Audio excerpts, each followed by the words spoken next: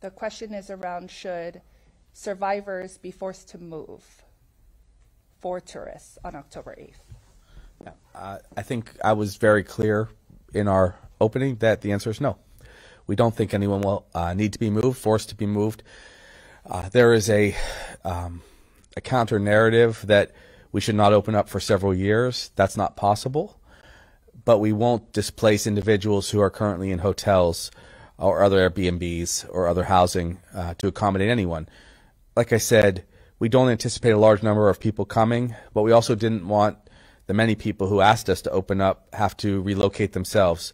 About 85% of the people that we spoke to asked us to open up almost immediately so that they could keep their jobs. Others will feel differently, and we're not going to pressure them to go back to work or to do anything of the sort. But we do know that recovery has to begin. But in his case, Charles and his family will still be housed. We'll make sure that happens.